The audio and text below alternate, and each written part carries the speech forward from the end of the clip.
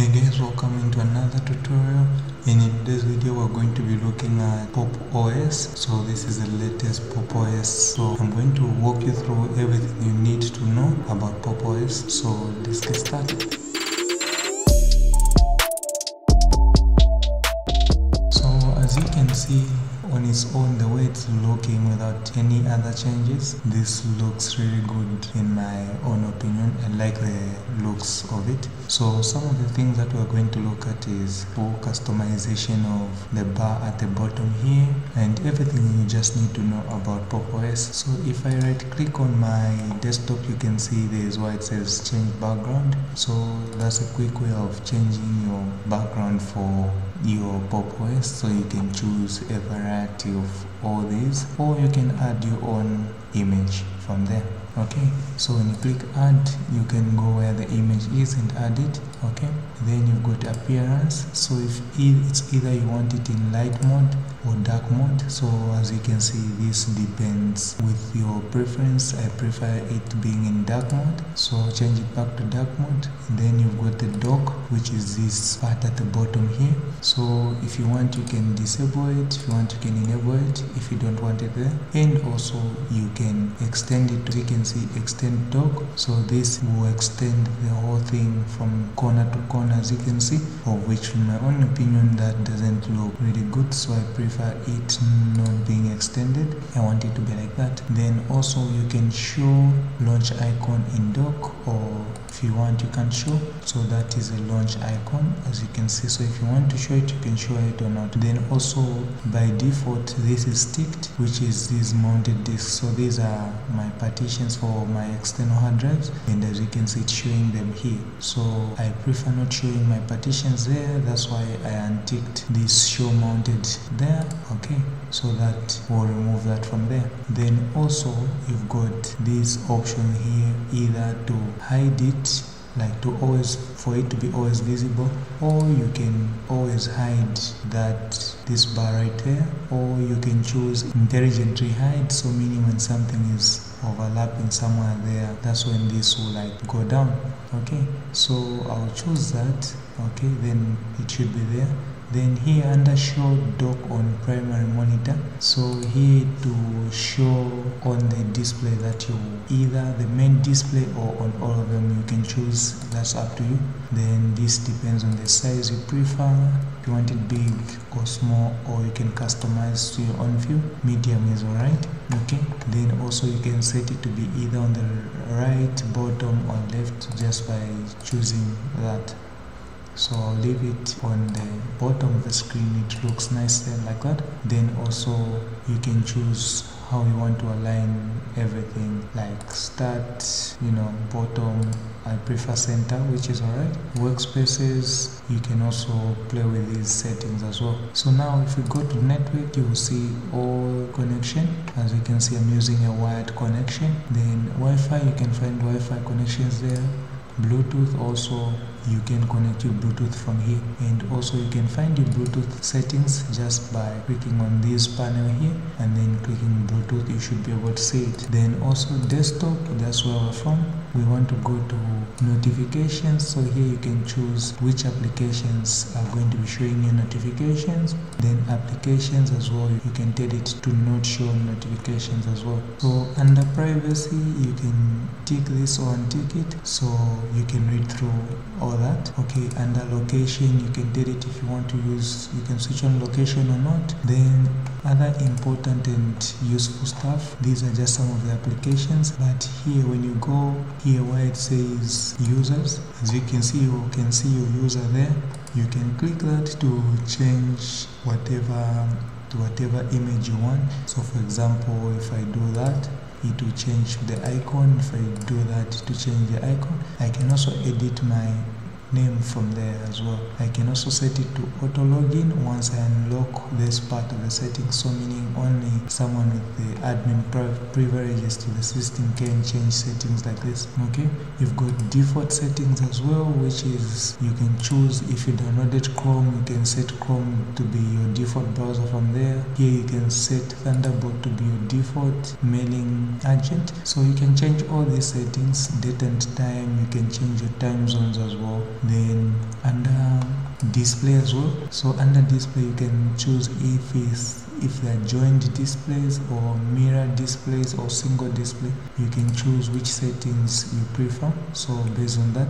And also you can arrange your monitors based on the positions, as you can see. Then also refresh rate, you can change it to either that or that, so I can change it to the highest one if I want to. Then also you can see I've changed for that, or I can change for this monitor right here. For, as you can see, this one is maxed out like that. So this is all up to you in terms of preferences. Night light, as you can see, I can set it to whatever I want. So if I switch it on right now, as you can see, it is reducing the screen light. So this is reducing the blue light at night. So I can set it to start at that time and then that time. So this is up to you as well. So for now I'll just switch it off. Mouse and keyboard, or mouse and touchpad, you can also change the default or primary buttons, as you can see. And then mouse speed, you can increase it to be more sensitive if you feel it's slow. Okay, then keyboard, you can also change your keyboard layout. You can also change all related keyboard settings. Under power here, this is where you can set it to not to sleep, so I can change it to say only sleep after 15 minutes. Power button behavior, you can select also from here. Then also under this icon here, you can also check out the keyboard shortcuts that you are given. So as you can see, out with the arrow to go back to the previous panel, or Control and S for search, or Control and Q for quit, escape to quit search or cancel search. So you can close that as well. So that is just on the settings. And also if you click this show applications, or you can click this show applications, that's up to you. And also something that I've not mentioned is, by default it doesn't come with this maximize button. This you don't usually come, it doesn't come with that configured. So you have to go to your desktop, and then you want to scroll all the way down where it says window control. You want to tick this, because by default it only have minimize and close. So if you want maximize, you want to tick that, then that will make it to go full screen and non-full screen depending on what you want. And also this is just some of the settings you also which come by default, which is this show workspaces, which is that button there, and also show application button, which is that one there.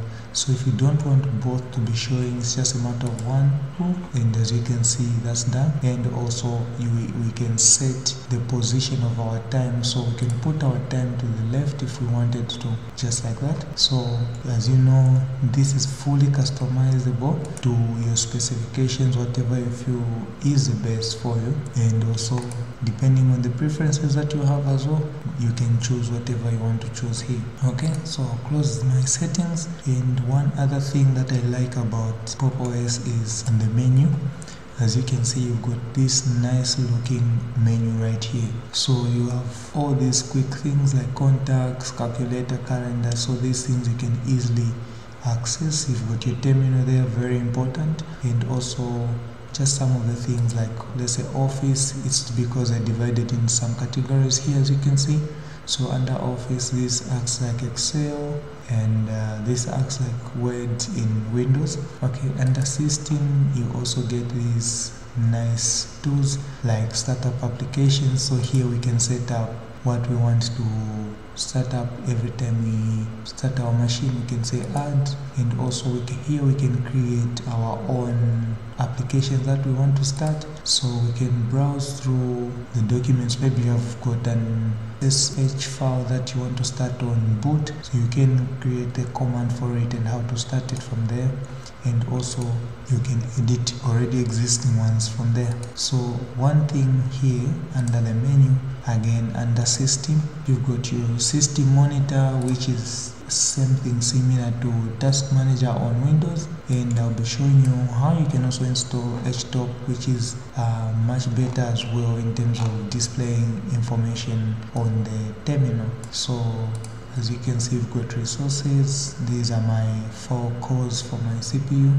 That's my memory and my swap. This is my network. So all this I can see, and it is just helping you to figure out what's going on your PC, what services are running. So I'll also show you a better alternative than this, but for now we can just continue with that. Then also under utilities, you've got all these utilities, USB flasher. So here you can get a lot, you can have a lot of things that you can use. And as you can see here under disks, you can click disks, and then you can see all the disks that you have and what are their partitions, as you can see. So this is a partition of that. I can click the three dots, I can format it, I can create disk image, I can restore disk file. Here as you can see, smart data and self-test. So I can even test the disk to see if it's fine or not. So this is something that, you know, is nice to have on a system. So I'll put in the password there, and it will test my hard drive and see if it has any other issues. As you can see, powered on, months and stuff like that. So it's calculating and everything like that. So this is just something you need. Okay, so close that, and as you can see, it's still doing this test. You can go through all the disks that you have, as you can see, and yeah, you can just see how they are mounted. So I can see it's mounted at media, IT contents, then that. Okay, so this is something that you would want to have in your toolkit. Okay, then I'll close this. I'll also close that. I'll go back to my menu here, and yeah, as you can see, this is all the good stuff about Pop! OS. And if you like the video, please leave a like and subscribe to my channel so that you don't miss any time I release a new video, because we'll be going into details about what are the differences between Pop! OS and maybe Linux Mint, and which one is better for you as a new Linux user. And also, just as a side note, Pop! OS is also based on the Ubuntu LTS version. Okay, so meaning there's not that much of a big difference. The community is also large. So because most of the things you can install on Ubuntu, you can also install on Pop! OS, because they run on the same base